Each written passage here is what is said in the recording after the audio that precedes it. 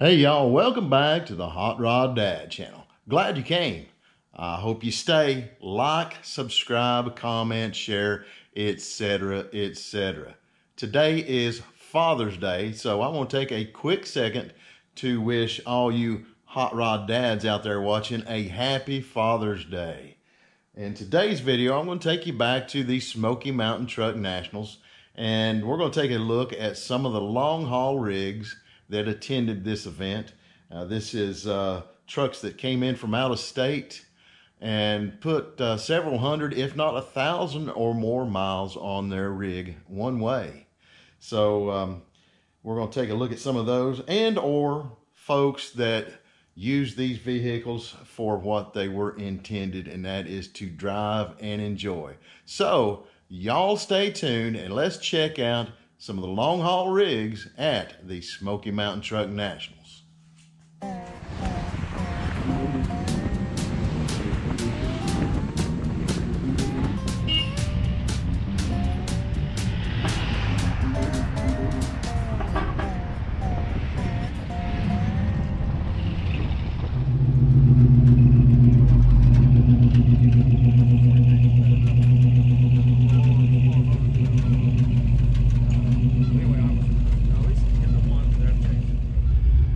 Well, the fog's rising on the Smoky Mountains back there in the background, and you can see why it got the name Smoky Mountains. We just found us a parking place right here, and there's a wide open field, and it's fixing to be filled with 47 to 54 GM trucks.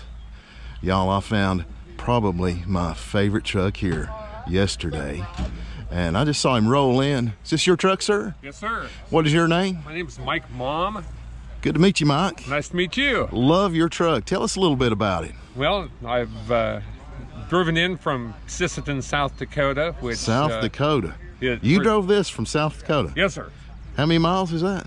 Well, in a straight line, only about 1,400, but I took the roads less traveled and have wandered around, done show in Georgia and a couple in South Carolina along the way. So I've got about 3,200 miles since I left home.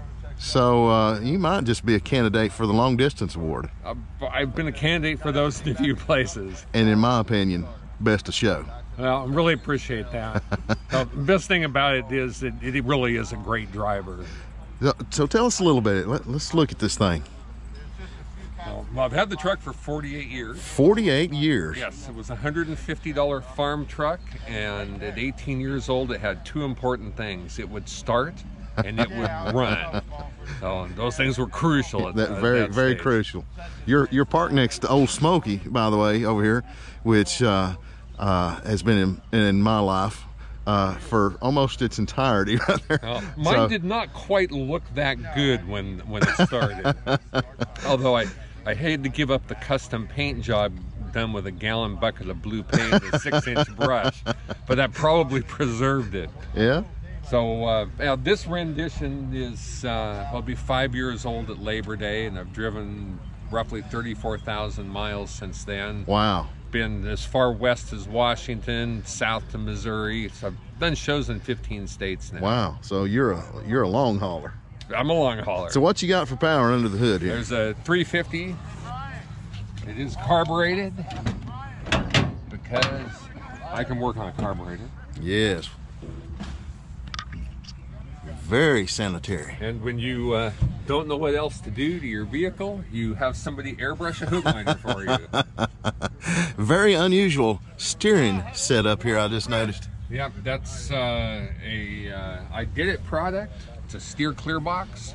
So for guys that are gonna stuff a V8 in these, and you don't want to have 20 U-joints to get around your headers or have to relocate your steering column, great part. I did it. If you're watching, I've told 1,000 or so people about this. I'll be waiting for the check in the mail. So let's take a look in the interior here. Okay, the interior is full of all my worldly possessions. I love the banjo steering wheel. And tell us a little bit about this bedwood. Well, we've got oak with inlays in there. It's Purple Heart.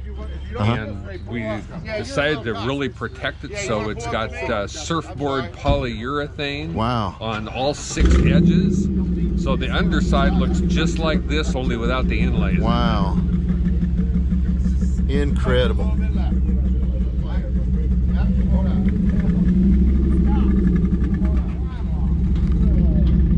It does drive better than my Avalanche.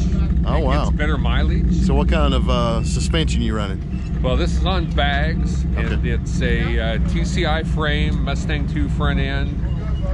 Got a Curie 350 rear end in it. All right. Love your truck, sir. Thank you for telling us about Thank you. Sure appreciate it. And appreciate you coming to the show. Oh, man, I'm glad to be here. Looking forward to a great day.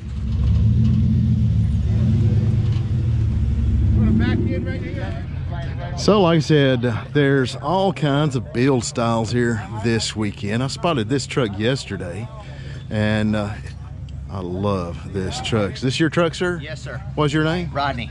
Rodney, good to meet you. Yep. Tell us a little bit about this truck. Well, the truck come out of Minnesota, just in parts. It's got a new bed. The bed wasn't very good, but the cab and fenders and all that are original. Mustang 2, Chevy rear differential, 4-cylinder Cummins in it. 4-cylinder Cummins. Yes, sir. So that's a bit different. Yeah, this is my second Cummins, and we like it. They've plenty of power and good fuel mileage. So we got unique. Oh yeah, very unique. And as I understand it, you pulled this truck here yesterday. Yes, we did. We got aluminum trailer. We pulled that truck 600 miles with this truck. All kinds of torque with that 4BT. Plenty of power. Yeah, and it's turboed. Turboed and intercooled, so you can pull easier with it. So we've got to check out this engine. So let's take a look under the hood. But on the way, let's take a peek inside right here. So what do you got mated up to that it's 4BT? It's a ZF5 out of a 90 Ford F250. So you got an overdrive. Yes, sir. That helps out on the highway. It's a one-piece billet steering wheel. We drew it up on CAD, and we had our machine shop CNC it out. That's awesome. On that steering wheel. So let's check out under the hood right here in this 4BT.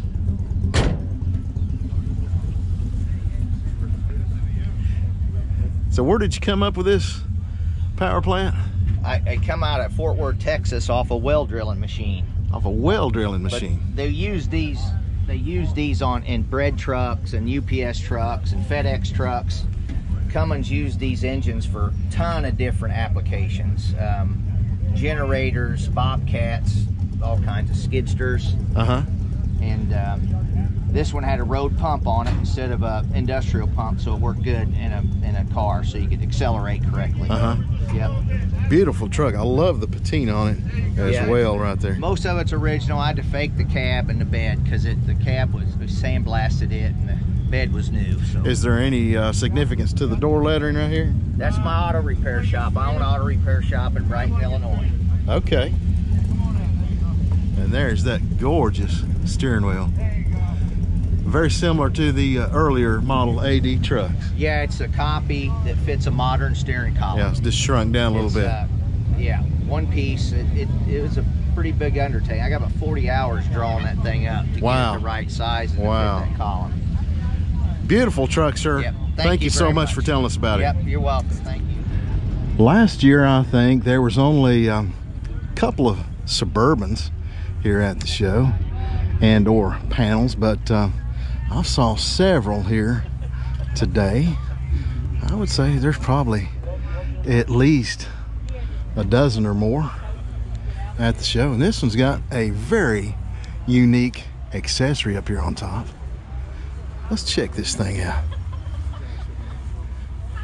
Who belongs to this Suburban right here? That's yours? What's your name, sir? Joe. Good to meet you, Joe. Get up here and tell us a little bit about it. All right, what do you want to know?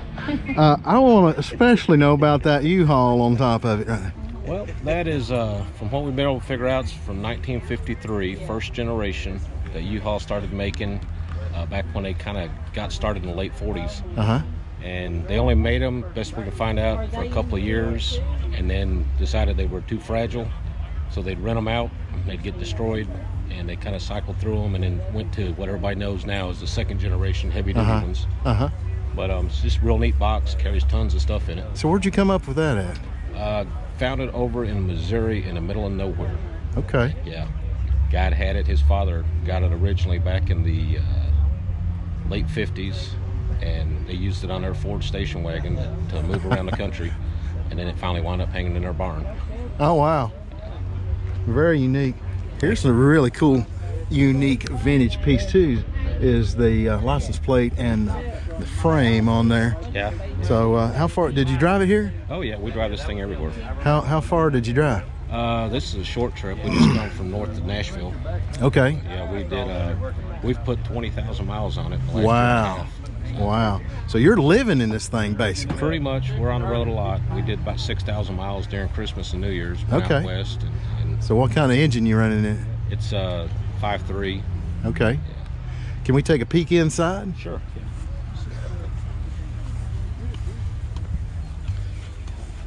Yeah. So where all have you been in it? Well, there's a suitcase there in the back that you can see from the other side. We'll walk around there. Okay. I noticed the vintage drum pedal Oh yeah. there in the floor for the accelerator. Got to do that for Speed King. Yeah. Really neat custom touch right there. As you can see, there's a lot left to be done. But we're enjoying driving it too much to stay home and work on it more. I really like the fabric right here on the door panels too. Yeah. The suitcase there in the back is where we every state we go to, my wife puts a new sticker on it. Oh, that's cool. And so you can see how many we've been to so far. We're gonna pretty much finish that up this summer, get all lower 48 states in. Oh, really? Wow. And then next summer we're heading out on the Alcan Highway to Anchorage, Alaska. Wow. So you're giving Mr. Pinkerton some competition there. Yep. Yep. Awesome. Thank you so much for telling us about it. Hey, Very cool ride. Thank you.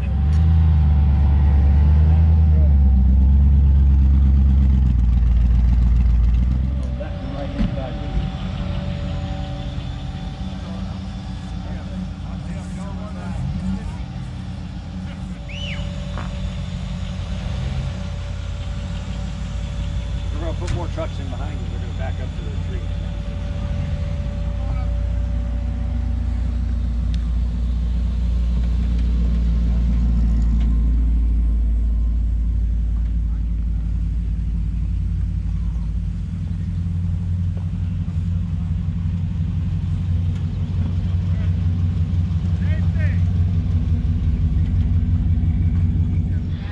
So over here to the left of the field as you drive in, they've got all the COEs and the four-wheel drives and different kinds of things like that parked all together.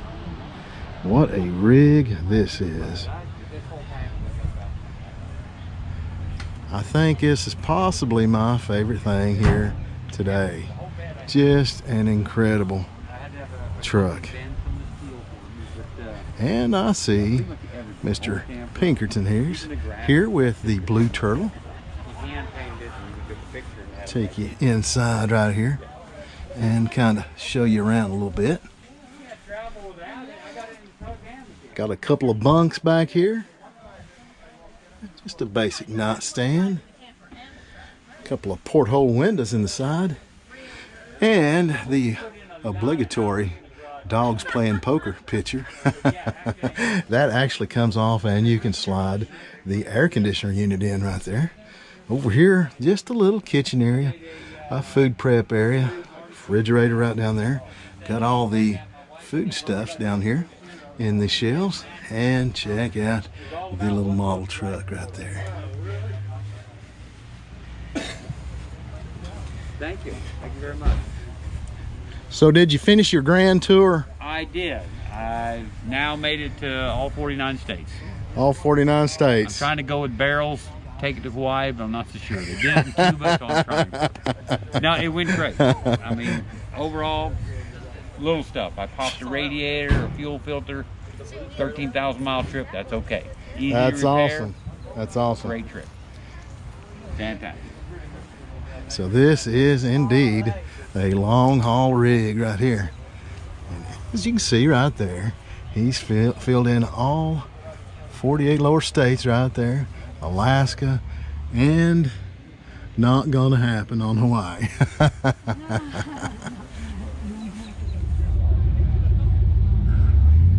These folks sure are enjoying the show today.